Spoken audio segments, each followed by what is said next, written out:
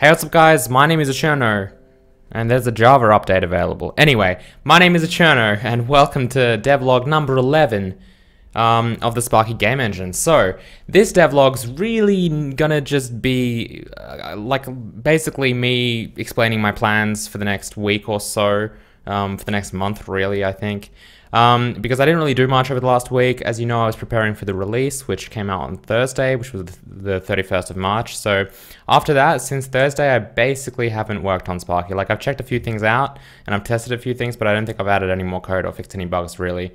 So there's not really much new that I can share with you guys, but I do want to show you a few things that I noticed, because of course I did release it on, I did release like the Sparky March release on Thursday, the 31st of March. So if we take a look at GitHub, if you just go to github.com/thecherno/Sparky, you'll see the Sparky repository.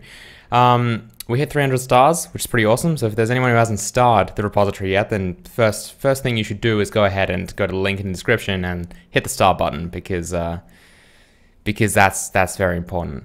But anyway, you can see that in the commit that I made, there was the Sparky March release, which was a huge commit. If we look at the actual log for that, you'll see that 653 changed files with 100,000 additions in lines of code and 2,144 deletions. A lot of the additions obviously are just me putting free image in, but there is a lot of code that got written. So it was very, very huge. You can see there's there's even a whole release notes thing, and this was actually made into an actual release. So if you go to releases, you can see that there's 0.1, I'm calling it, which is the March 2016 release, which is pretty cool. So we released that.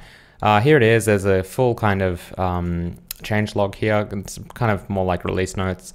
And that's pretty cool. So because of that, and one of the big motivations for me finally doing a release was two things. First of all, we can actually start proper bug tracking. So you can see that people have been opening issues over the last few days, and we've been closing some as well. So that's been going pretty good. And then of course pull requests. Now it's going to take a while for these pull requests to get processed. Like, as in, I expect it's going to take you guys a while before you can actually open up pull requests, because there needs to be a few things really needs to happen for that. First of all, you need to kind of understand how the engine works, and I expect that anyone who's actually interested in it, it'll take you guys probably a few weeks, especially without me putting out a video, to kind of know your way around the engine, especially if you're kind of new to C++, like engine programming, and OpenGL and DirectX. But eventually, I obviously want you guys to submit pull requests, because I will accept them. And yeah, I mean, I mentioned in the release video that it's just impossible for me to kind of manage this project by myself, so I would love people to contribute. But anyway, all the code is here. So physically based rendering, DirectX, and OpenGL, all the code you need is here. Like, if you want to, I think sandbox, shaders, advanced lighting.shader and advanced lighting.HLSL are the two PBR shaders. So you can see all the code for that over here. So that's out. Really, it doesn't syntax highlight HLSL. That's odd. But anyway, so that's finally out there. I know that a lot of people were really interested in physically based rendering, and whilst I probably won't do a video on how it works for a while, just because I don't have time, you can certainly kind of start to dissect it. And I highly recommend you guys read the Moving Frostbite to PBR paper. It's about 120 pages, and Sparky's implementation of PBR is loosely based on it. Not really loosely, it's about a 90% taken from there. There are a few changes I've made here and there, mostly to stuff like roughness and smoothness curves, and a few things here and there. But it's roughly the same. See what I did there? I said it's roughly the same, and roughness is PBR. Anyway, so the idea is that definitely take a look at that if you were interested in that, because it's up there now. And as you can see, I did, like, for example, I did accept a pull requests from TGSM. So he's the first official contributor to Sparky that isn't me, who of course removed the letter A that I accidentally had in my shader, causing it to not compile for OpenGL. But anyway, so thank you for that. Cool. So anyway, that's how that's up there now. So go ahead and take a look at that. Everything should work, I believe. The only thing that's not included here is the actual, if you go to tools, dependencies, there's only the include folder for FBX, okay? The libraries for FBX, which are needed by SPM build, are not in the Git repository because they are over 100 megabytes and GitHub does not allow files above 100 megabytes. And in fact, Git in general doesn't deal well with large files, large binary files, but GitHub just straight up doesn't allow it, so I couldn't do anything. So you need to install the FBX SDK. It doesn't really have to be version 2016.1.2, like 2016 will work fine. And then you have to copy the lib folders into dependencies /fbx SDK /lib, and then you can put them there. Because as you can see, SPM build depends on, where is it, library path? Yeah, so like x86 /release, and the input for the linker is like additional dependencies. Here they are. So it needs, like in this case, libfbx SDK -md for the debug version, and the release version, it seems. That's probably not even right. I know that there's two libraries, there's a debug and there's a release version. Anyway, the idea is that that's the only thing that you'll need to actually do yourself. Otherwise, everything should work fine. And I should probably extern this, or like, I don't know, I might have to put a little note being like, you need to download and install the FBX SDK. Okay, cool. So the question now, the burning question on everyone's mind is what's going to happen over the next week. And we're going to talk about that in a minute. One of the things that I wanted to mention before we do that, though, is people have been playing around with Sparky, obviously, now that it's out there. And kind of, you know, doing some tests, like building scenes, and then essentially checking out like the performance of Sparky, and then like reporting, hey, like I do this and it makes everything slow.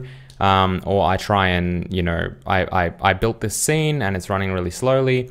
And that's fine. That's obviously great. I absolutely love that you guys are doing that. But one thing that I want to mention real quick is that if I run, when you're profiling, right, it's very important that you actually profile in release mode. And I just want to show you this right now. So you can see that just running Sandbox and DirectX 11, we get this scene rendering at about 7 to 8 milliseconds per frame. 6 to 8, I'll say, milliseconds per frame, right? Which is pretty slow, right? And I expect it to be slow. As I said, DirectX is very, very not optimized yet in Sparky. I'm doing some very horrible things that I should definitely not be doing. But anyway, the point is that it's running at around 6 to 8 milliseconds, right? If I just switch that up to release mode and run it, and that's all I've done, is just switch the configuration to release mode, and I run it. First of all, init took like a quarter of the time, but also you'll see that the frame time is now 3 milliseconds, okay? 3 to 4, so it's about twice as fast. In fact, it's exactly twice as fast, okay? It's taking half the time to render. So that's just a little heads up for you guys that if you are doing profiles and you're reporting that like, this is the scene I'm using, this is the hardware I'm using, this is the performance, make sure you do that in release mode, because I don't really care about debug mode, right? Debug mode is doing a lot of things. It's not even doing a lot of debug things yet, but you can see that it's significantly slower, okay? It takes double the time to render frames, okay? So that's just something that I wanted to throw out there so that you guys realize that when you are profiling, you should be profiling with full optimization on. Okay, cool. And that's what the release configuration in Sparky is set up for, like full optimization. And we did that very early on. I think when we were profiling the batch renderer, we did that. So it's got like full inlining of functions wherever possible. It's got stuff like SSE, and floating point, you know, is set to like fast, and really the whole compiler setting is set to fast code rather than small code or like compact code. But anyway, the point is it's full optimization is on. Okay, so now that's out of the way, let's take a look at what we're going to do over the next week or month. So this is the Trello board, bit.ly/Sparky Trello, link in the description. I encourage you guys to take a look at this because this is the roadmap for Sparky. You can comment on issues as well and comment on things that are going on, and I will get them. I'm usually pretty responsive. For example, you can see me like replying here. That's me, Jan Cherno. You can see me replying here everywhere, and like I'm pretty active here because I use this all the time. Like when I'm working on Sparky, I usually have this open. So this is what's going to happen, right? I asked you guys last time what you wanted to see next, and you really didn't mind too much. So I decided to take the lead here and say that what we're going to be working on is essentially the next big thing that I want to put into Sparky is a level editor. okay? Because it's very annoying that all of you guys who are now creating scenes have to kind of create it by hand, like in code, and it kind of gets very messy, and also that means that it's subject to how you guys set things up, right? For example, you might create duplicate materials in places, and there's not really much control I have over how it actually, like, it depends on how you write the code, and some of you might be writing slow code. So instead of doing all that, and of course the major issue here being that it will take a lot more time to code this stuff up than to use a level editor, I'm going to just basically start working on a level editor. Now, a lot has to be done before we can actually do a level editor. Okay, there are basically two large things that need to be done. Okay, there needs to be a serialization library. So we need to be able to obviously save the level data out into a format that the engine can read at runtime. And then since I'm going to write the editor in C# WPF, we need to either write a wrapper for the entire engine's API in C++ CLI so that we can access the engine via C#, or we can write a tool that just wraps everything for us. So I'm going to be opting for the latter method because it's going to be absolutely unmaintainable to have to keep manually changing the CLI wrapper every time the API for Sparky changes. So anyway, so CLI generates C++ CLI wrapping code for the engine. So this guy's on the right track here. We're not going to use Windows Forms. Because we're kind of trying to be more modern. And WPF is a little bit more powerful, a little bit steeper learning curve, but I've been using it for a while now, probably about a year or so. So I know how it works. I would say I still don't know how it works, but I'm kind of okay, familiar with it. So I will be using WPF. And the idea is that once we have that CLI generator up and running, we can start working on the level editor. So that's kind of the first thing that needs to get done. That's why it's uncritical. Now, for the serialization side of things, which is kind of going to be similar to the serialization series I did in Java. It's going to be a little bit different though. Obviously we can optimize it a lot more because it'll be written in C++, but also I'm going to probably optimize the format a lot more. For that, I do really want to create a virtual file system. So what I mean by that is like a VFS essentially is, here we go. So I've put a little bit of a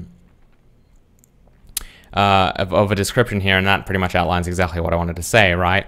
With a VFS, we can do things like just say /res and then /texture.png, and essentially when we create mount points using the VFS, it will just resolve the path based on the mount points. So basically, the engine, when it loads things from certain paths, those paths can actually get translated into different paths when it comes to actually loading the file. So you can kind of refer to it independently, right?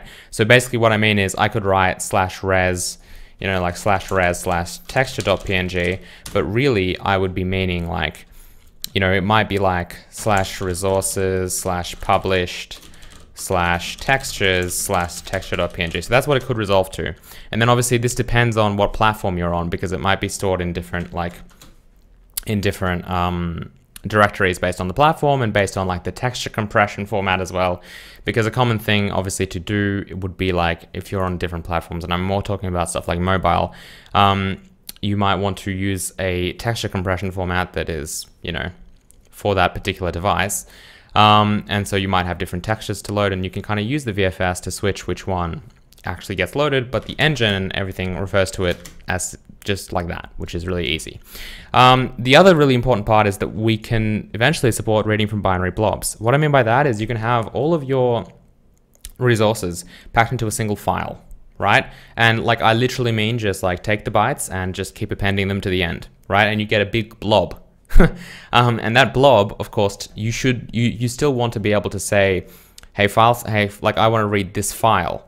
But then if you're using a binary blob, it will actually just look up an offset in that blob, probably open a memory map to it or something, and then just give you the data you want, right?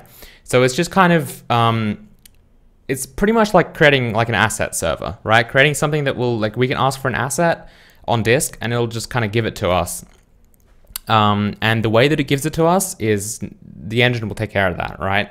You just say something as simple as that, and it will resolve the path itself. Okay, whether that be in a binary blob or actually some folder, right, on our computer. Also, if you can write stuff out like data/save.dat, right? And basically, the VFS will be like, okay, you're in the /data, so I might resolve that to being like, if you're on Windows, to being like app data /game name / blah, blah, blah, right? So you can kind of see how it just makes everything a lot more simple, because obviously like this path is Windows only.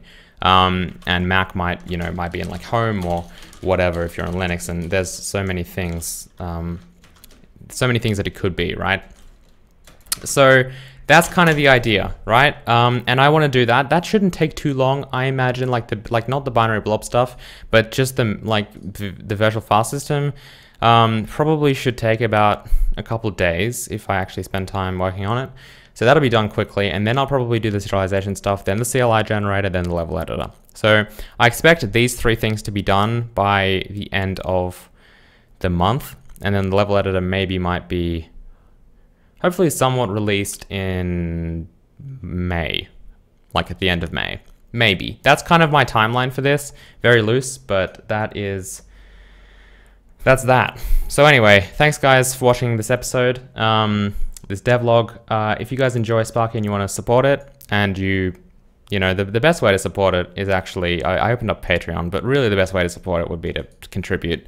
But if you can't do that, then you can always become a patron, get access to code early. I'm probably going to stay on GitHub for a while, but eventually I probably will switch back to Versioner, because it's a lot easier and it's a lot faster for me to use than GitHub. If for some reason it took me like, I don't know, 2 hours almost to download a fresh checkout of this, which is just absolutely ridiculous, whereas this is just stored on my server. But anyway, and Versioner actually does deal with large binary files like the FBX stuff perfectly, right? I can't even have my FBX SDK here, whereas I do have it on Versioner. And Versioner doesn't choke like Git does when it sees large binary files. So in that sense, Versioner is actually better than Git, although it is still not 100% complete. But anyway, you can always support me here if you enjoy this stuff. You don't have to, but it certainly helps. But yeah, thanks for watching, and I'll see you guys next time, next week, next Monday, with another devlog. Goodbye.